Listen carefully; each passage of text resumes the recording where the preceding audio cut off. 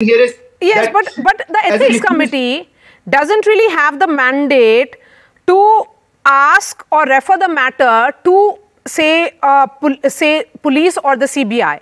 That can be done only after the ethics committee submits its report to the Lok Sabha Speaker, then the view of the Parliament is taken. But there is also this question about whether this case should have been sent to the Privilege Committee or the Ethics Committee. On that question, I'll bring in Nalin Kohli. You know, which committee should it be? Because which is the right forum to look into these allegations, Nalin? Either of the two, whether it is to be the Privilege Committee or the Ethics Committee, that would be decided by the Speaker or the Speaker's office. Let's not forget that the complaint was essentially by a parliamentarian, in this case, Nishikant Dubey. He has sent that complaint based on information that he has received from an advocate. That information basically points out that approximately some 60 plus questions were asked by Ms Mahua Moitra as in her capacity as a parliamentarian, and those questions primarily relate to one particular business group, which is the Adani Group, almost some 50 odd questions out of 61. So therefore, there is a certain pattern to those questions. What further emerges, and then eventually we have an affidavit to that extent coming from Darshan Hiranandani, pointing out that there was a sort of a professional meeting at one point between him and Ms Moitra, wherein thereafter there were demands for expensive gifts.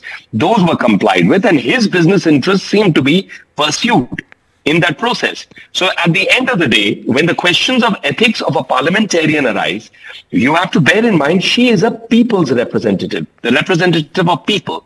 She is functioning in that capacity as the representative of citizens in Parliament. She is using the forum and the floor of House of Parliament to ask questions that are meant to be to serve the interests or the welfare of people at large, the citizens at large, her constituencies, or the interests of the country.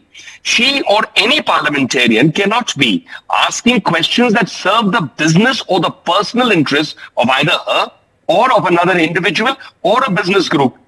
And if that is being used to further a political agenda, which is target the Prime Minister or target the government, by using this personal or business interest in that for a quid pro quo, in a sense, in trying to receive some gifts or etc., or developing a relationship based on receiving expensive items, then it is questionable and certainly has to be investigated by one committee or the other, in this case, the Ethics Committee. Is this what a parliamentarian is supposed to do?